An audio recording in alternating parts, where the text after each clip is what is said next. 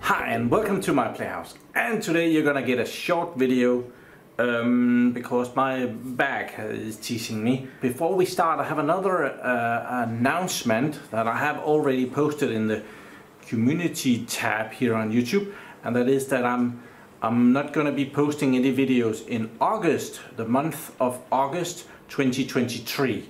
I'm taking that month off as a break, the second break since 2014. The first break was in 2019, so yeah, I think it's about time to have another little break, and that's gonna be in August. Now you have heard about it. Today's video, we're gonna have a look at this. It's the cheapest, it was the cheapest power bank that I was able to find on online, best value-ish. It wasn't the cheapest because you could get way smaller ones cheaper, and I have already done a review of it, and then someone asked in the comments about one of the other power banks how the battery configuration was inside of it, and I didn't know, and I thought it would be interesting to see, well, not the one that was asked about, but this one. What does it look like inside? This is the cheapest of the cheapest of that size. It does about 500 to 600 watts, and there's, I believe it's 576 watt hours in it, or 518 watt hours. Guess it doesn't matter that much. But so today I thought we'll just take it apart and have a look inside to satisfy my curiosity and maybe yours. So I have already readied some screwdrivers. And I have already found that it's the wrong screwdrivers. This is not Phillips head, it's Torx. So I'll go and ready some other screwdrivers. So we see that maybe these are Phillips head. Yeah, okay. So these are Phillips head. The other ones are Torx. That's inconvenient. Yeah, it looks like this. It has a flashlight on this side and a power on off button thing. Never used that in for anything yet. It has a very nice, in my review video of this, I might have been a little bit too negative about it because it wasn't able to run the exact tool that I was actually purchasing it to run. So that kind of hit me off track. But it's actually not a bad little unit for the amount of money. I believe this is about 218 pounds for the unit itself. Then you can get solar panels with it, and then it's 300 and something. But it's still very affordable compared to the competition out there. And this is a no brand. There's no brand on it, and there is multiple companies selling this as their brand. But they're very similar, like in, oh, you changed the colors and call it this brand. Okay, good for you. Let's try and see how far we get with that Phillips head. All of these screws out here are Torx. So, but there is 5 screws on the back, that is Phillips head. So I think maybe we can take the back off. There is no way of turning off the device.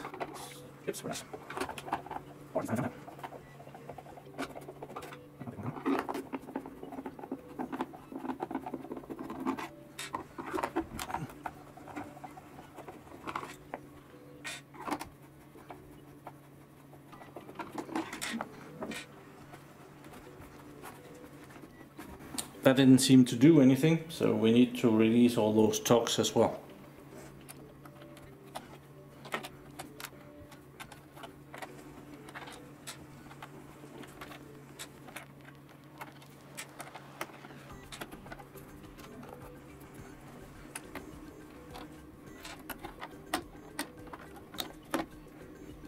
Oh, we can see the first evidence that it's 18650 cells that is in this. Do we have anything in the bottom of it? We have some feet here.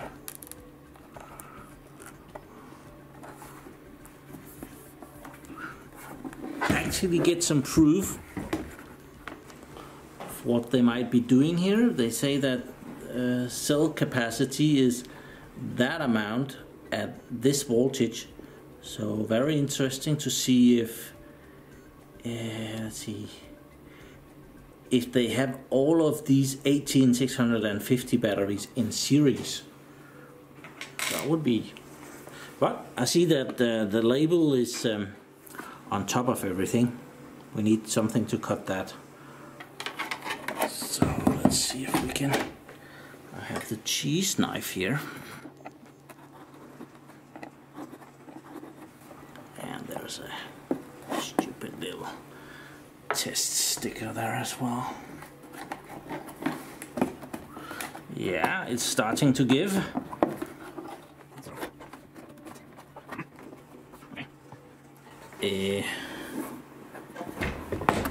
It's better put together than I was expecting. How does this come apart?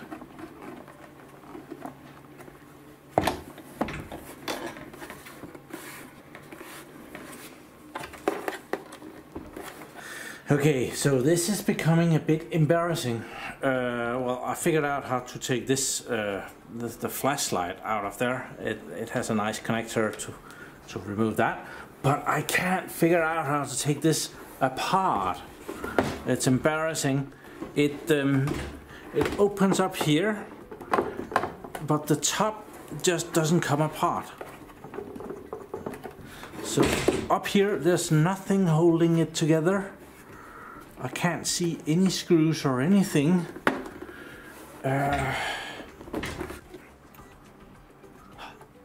It's as if the top part here where the handle is, everything else is put together, and then they have glued this on.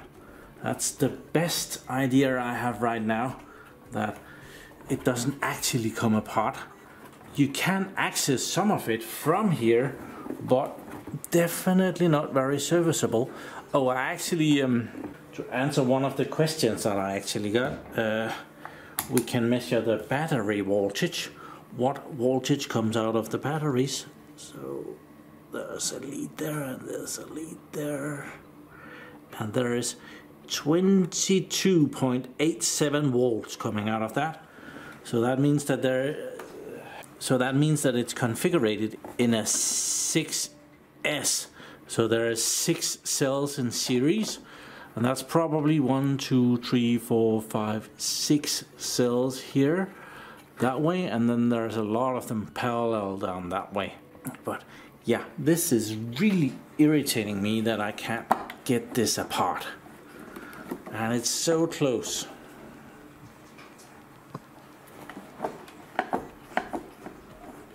There's nothing up here,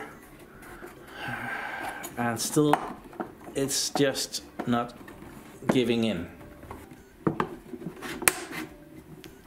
Okay, I might be onto something.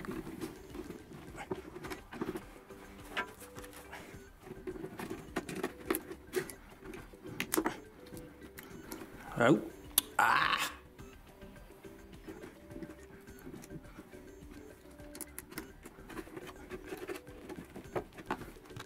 okay, I have to give up. I can't, for the life of me, take this thing apart.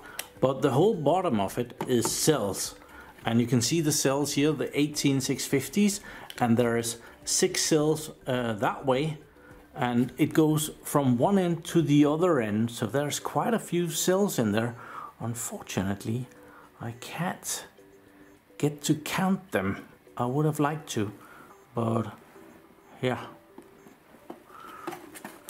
So probably like this amount of cells in here. So that is probably 10 cells in the length. So that's something like 60 cells that are in there. My best estimate.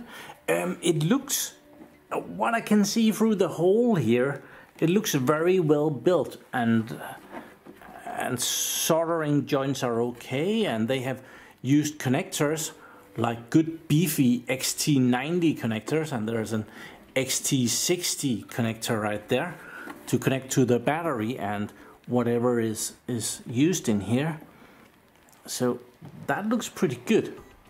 And of course on the other side we can't see as much because there the fans are, which is blowing air through the power station here. And yeah, it's really unfortunate that it doesn't come apart. So it's quite embarrassing that I was not able to take this apart, and it's not as if I didn't try. See how it totally smashed my things here from, well, this one is almost cracked from the iFixit kit. It was not from the lack of trying, it just did not want to come apart. Yeah, it really hurts my pride that I was not able to take that apart. So I was just gonna have a look at this one, the Blue Yeti, and this is the it's the EB70, and this is a 1000 watt inverter, and these has bigger cells. I am not entirely sure what the cell number of these are, but they're bigger and beefy. So at some point we should have this apart, but I just took the end off here. Let's have some end cover, looks like that when it's on there.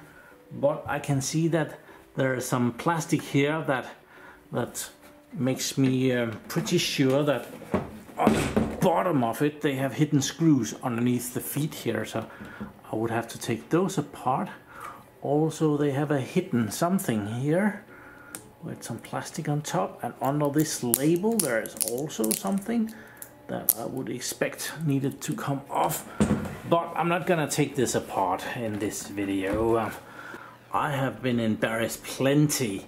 So what should have been a simple video of me just taking this apart and pointing on that's a battery and that's an inverter and that's a something else turned into an embarrassing show of I couldn't do it video. It does still work, which is awesome, because that's why I didn't break it. I kind of like this, and even if it is the cheapest one that I could find on, I think it was eBay or Amazon, I'll leave some links in the description if you want to go check it out. I do actually have to recommend this because you get a lot of power station for your money, and from what I can see, except that you can't take it apart, it's really well built and the cells looks good in there, and the soldering job and the plastic quality, it's not the same quality as the Blue Yeti that we just had in here, but that is also almost 3 times the price. So for 1/3 of the price of that Blue Yeti, you get a really good and solid unit. And as I tried to show you, it does actually have good connections in there, like standard plugs for unplugging the battery, and I guess that might be the inverter that was connected on the other plug. So you can detach it inside through the maintenance port here. This is the port where you get to the most stuff. This one only reveals the fans. So yeah, even if this was not really meant to be a review video, well, we reviewed a little bit anyway. So yeah, thank you very much for watching my videos. Do subscribe to my channel so that you can see me again, and have a really nice day. And now this is getting heavy.